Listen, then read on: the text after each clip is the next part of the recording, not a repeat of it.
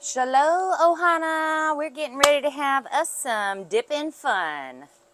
We are going to be dipping some little shells. We're going to be dipping some big shells. And I'm going to kind of show you what to do and what you want to make sure is done before you dip them.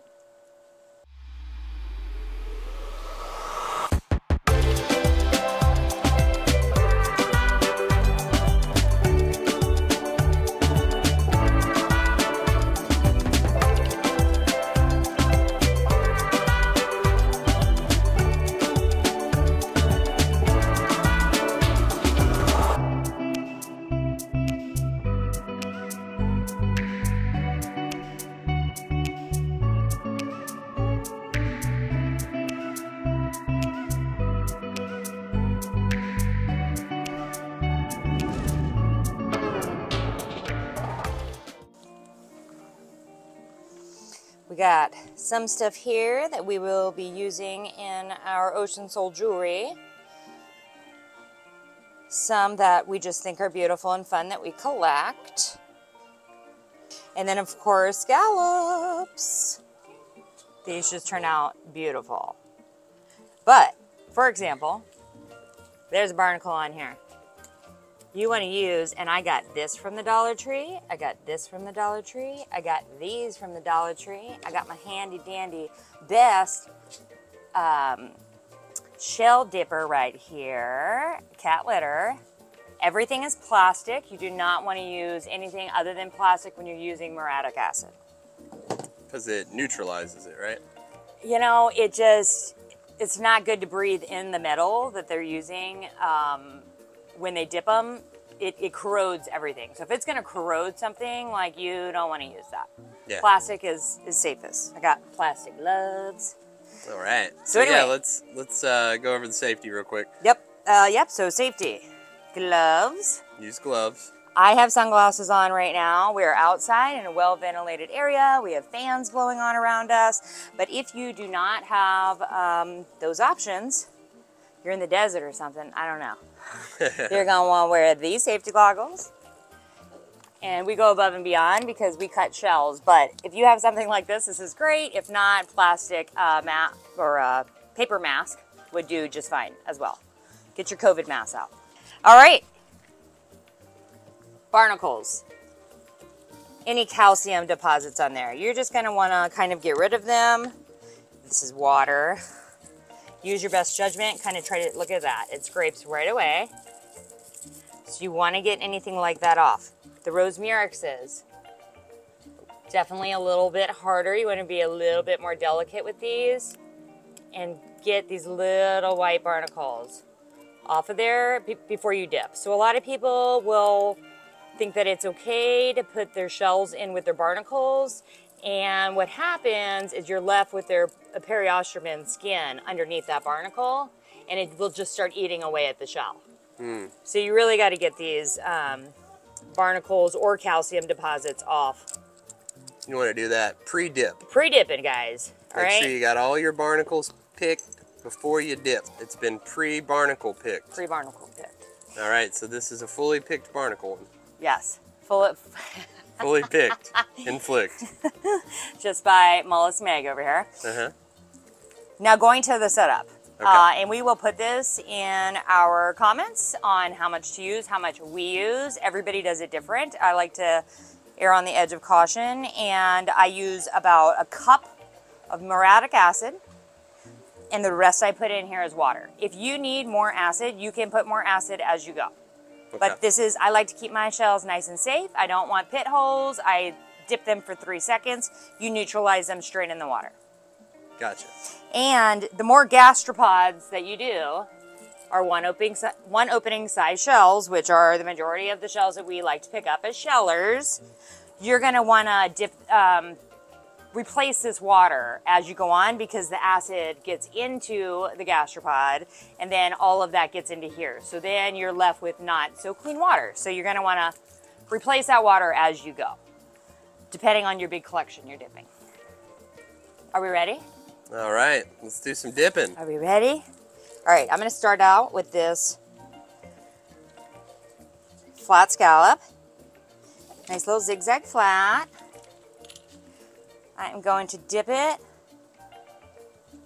And it just 1, 2, foams up. 3. And I'm going to put it in the water. And you see, a lot of people have used straight up muriatic acid. You don't want to do that. For the safety of your shell, it does not need much to get that calcium deposit off, which is ultimately what you want to do to make your shells just vibrant and come back to life. And look at this. Yeah, let's see the finished product here. Beautiful. It's beautiful. Popping. It's really popping. Okay, next I'm going to do this Rose Murex. Okay, let's get a good look at that. Beautiful rosy. Beautiful rosy. Let's see it go in there. Okay. Just a little quick dipski. Yep, you see that foam. It's not a lot of foam.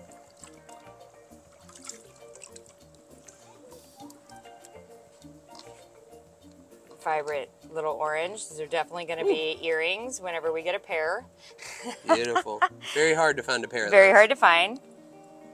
All right, what we got And here? this King's Crown conch is looking perfect. It doesn't really have any barnacles. It just has that calcium deposit left over on it. So we're just going to take him straight in to the acid bath.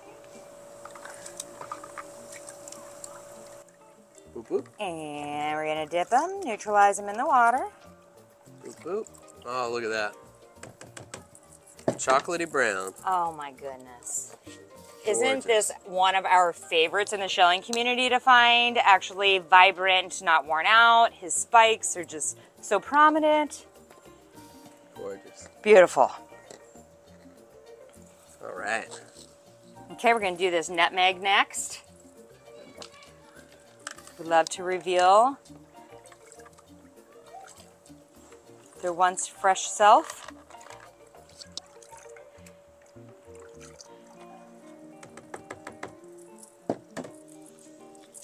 There's our nutmeg.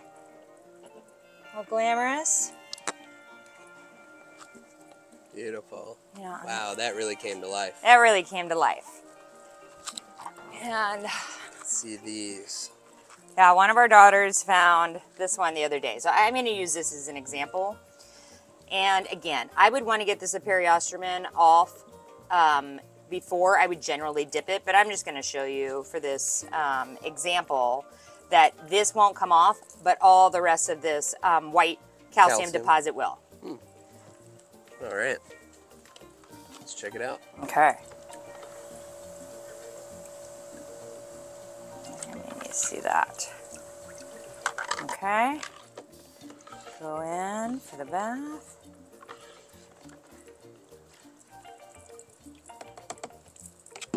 Yeah, so just kind of going to show you. If you left this in bleach a little bit longer, we're gonna go over that In next. another video. Okay, so in another video that's coming, you'll see what happens after we get all of this skin off. But still a lot more vibrant than it was. I will go in and do this guy that had all of that off. This is his last process here. Is our already dipping. went through the whole process, huh? Yeah, this one's been through the whole process. And what you're left with is a perfect horse conch. Perfect pony right there. Oh yeah. Size everybody wants to find. Look at that. Wow. I mean, it's just flawless. All right, let's see a scallop. Okay.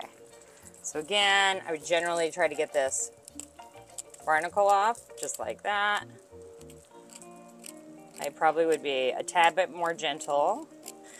But since we're doing this video, we want to get the most out of showing you each different little species of shells that we enjoy dipping. We don't dip all of our shells. We're pretty much just not the shark eyes and not the lettered olives. Everything else we pretty much dip.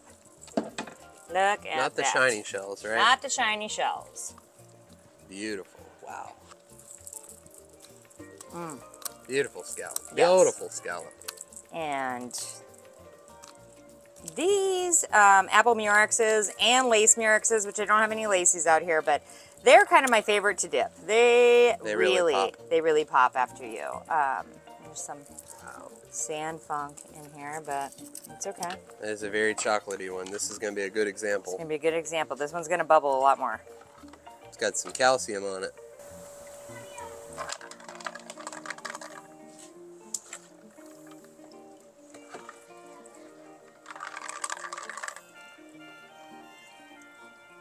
That's the sand. That one. You know, but you see these gastropods, so all that acid could be up in there. So you want to really get that out. Look at that. Chocolate town right there. That is beautiful. Wow, look at that. It was growing like another... Yeah, I was getting ready to grow another lip. Yeah, very cool. Yeah, that's a neat one. All right. Okay. Now this is some of my favorites to dip. Yeah. The true tulip. Our true tulips. I feel like those really, really make a difference. Which again, you know, has a barnacle up in here. True tulips, the barnacles are a little harder to get off because of their ridges, you know. So the difference between a true tulip and a banded tulip is this one is rough. So anything rough, just like our scallops, when you get those barnacles on there, they're a little bit harder to get off due to those ridges. So again, these sometimes need a little bit of love ahead of time. But we're just gonna give you an example here.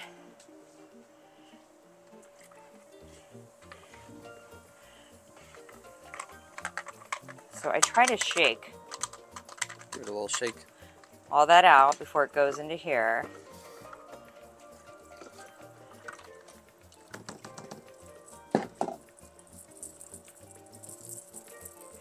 Oh my goodness. Wow. Look at that. I mean, that really... That's a $30 shell right there. That's a dramatic difference there. All day long, beautiful aperture. Look at that. I might make that into a luxe pendant. Oh, wow. Yeah, I mean, that just, woo. Smoking. I'll do this one. All right. You see, like, he didn't need a lot of love. You can tell when they don't foam up as much.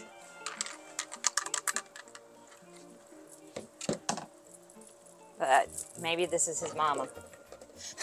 Beautiful. Very cool. I'm excited for this big lightning well. All right, let's do this. We're gonna do this beautiful big lightning well that our daughter found on our last adventure out. That's on our last YouTube channel. It's a beautiful lightning well.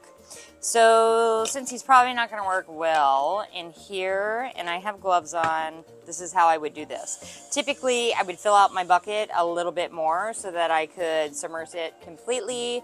And then I would use tongs, but we're just gonna I'm gonna show you how I do it like this.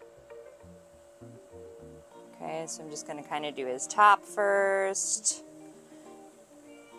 because that's the problem. It goes inside the aperture there.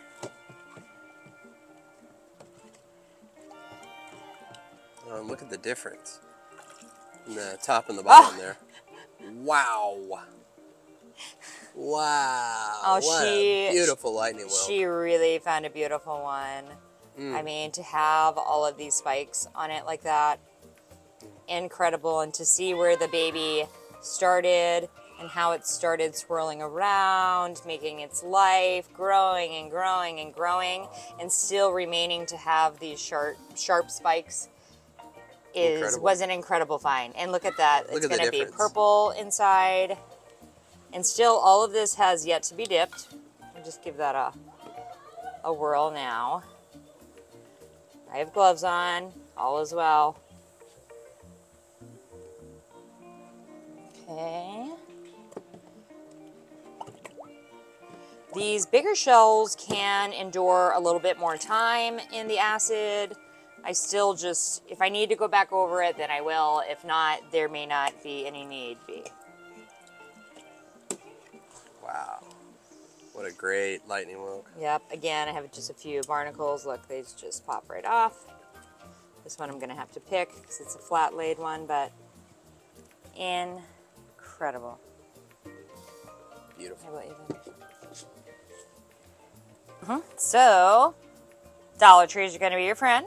This litter scoop, this handy nail brush, this, I'm not even sure what they really do with this, painting, dots, something like that. It's $1. It came in a 2-pack. Do you find it in the craft section? You do find it in the craft section at the Dollar Tree. Yep, where all the little glass jars are. And this will be for our bigger shells in our next tutorial. But yep, so Dollar Tree, muriatic acid, you're gonna go get at your local Ace Hardware, Home Depot, Lowe's, I believe Walmart has it, typically in your pool section. Again, less is more. You can always add more. It's like, I'm gonna go ahead, I'm going to neutralize the water with baking soda. And really about a cup of baking soda is what you need. You don't ever want to have your water filled so high when you neutralize the acid, because it will bubble over. So again, try out with a little bit less baking powder, let it neutralize, put a little bit more, make sure it neutralizes more. As soon as it stops fizzing, you can then, we throw it in our rock beds around the house. So that it's not seeping out into the water, because we do not want this going through the grass fields into our waterways. So very important to neutralize your acid. I also neutralized this water because the acid got into this water bucket. With baking soda, Baking correct? soda. Not powder. Did I say powder? You said powder. That's Baking okay. soda. Do baking soda though. You throw baking powder in there, I don't know what'll happen. Okay, baking soda. And voila!